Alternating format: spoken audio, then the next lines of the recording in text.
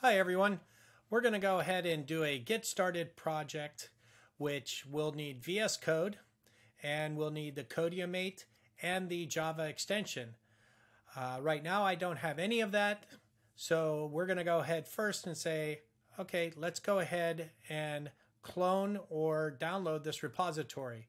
So this is, if you head over to GitHub and follow along with me, the Codium-AI Dev Labs. If I click on that, we'll go ahead and click on code and download the zip.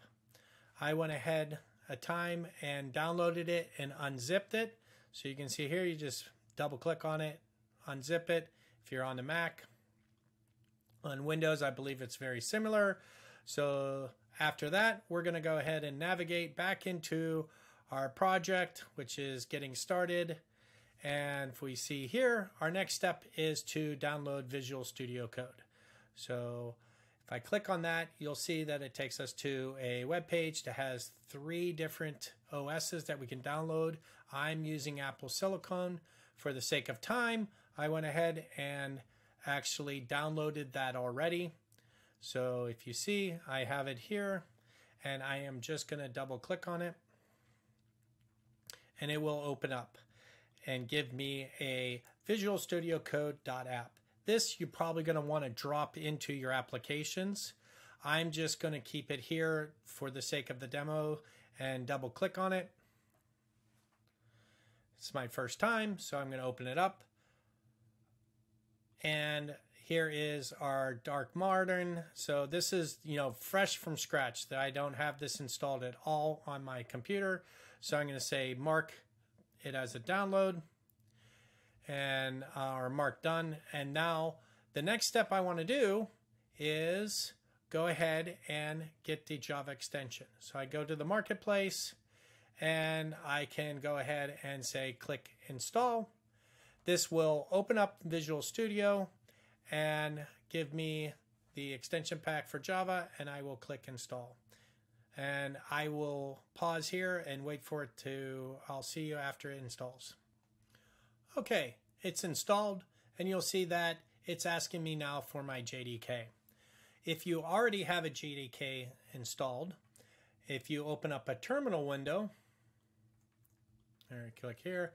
If you open up a terminal window, there we go, and do a Java version, and you will see that I've already installed a JDK. I will actually click on this so that you can see how easy it is that you could just download, use 21 and download the JDK. So we come here and it's already downloading. But I'm going to go back to where we're at because I don't need to install the JDK. I'm going to mark this as being done because I ran the Java dash version, so I know everything is ready to go, and I'm going to mark this as done. So where are we? We've got Visual Studio Code installed. We have the Java plugin or extension installed, and now we're going to do the Codium extension. And we can go back to our web page. We could go into the marketplace too, or we can just go to click here, and this will take us to Visual Studio's website.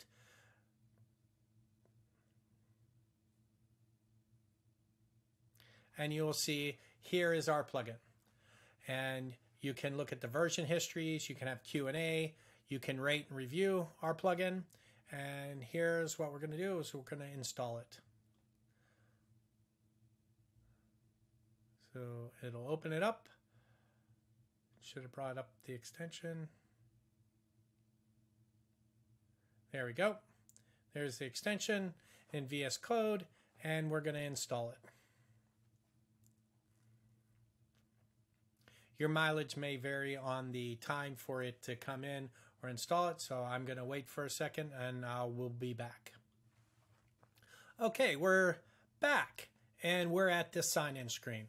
So here you will go ahead and create your login or create a sign-in. You can see here how to do that if you have not already done that.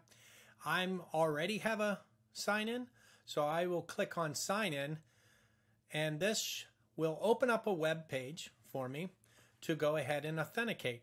I'm going to use my credentials that I already have established with Google, and this will do my single sign-on. So bring me back to Visual Studio, and boom, I'm logged in. Great. Now that we have that completed, we're going to go ahead and get started with our project.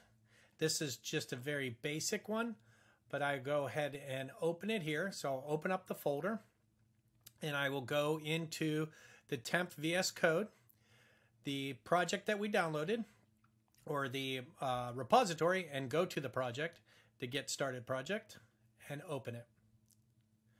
And yes, we do trust it, and there we go. So we trust it, we have it open, and we will go to now see the source. If I open up the source and we wait a few seconds, you'll see that Qodiamate has recognized and it is instantiated and can start testing this. Or you can go right here to the actual Qodiamate plugin head and do a plan, a new task. So I'm going to say the current file. I'm going to go new task, and I'm going to say using Java for my task that I wanted to do, and the calculator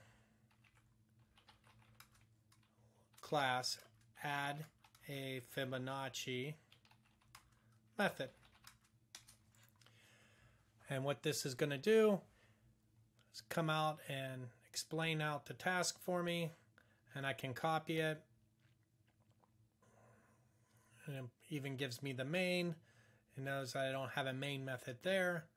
I can say, okay, that's great, create the full task plan.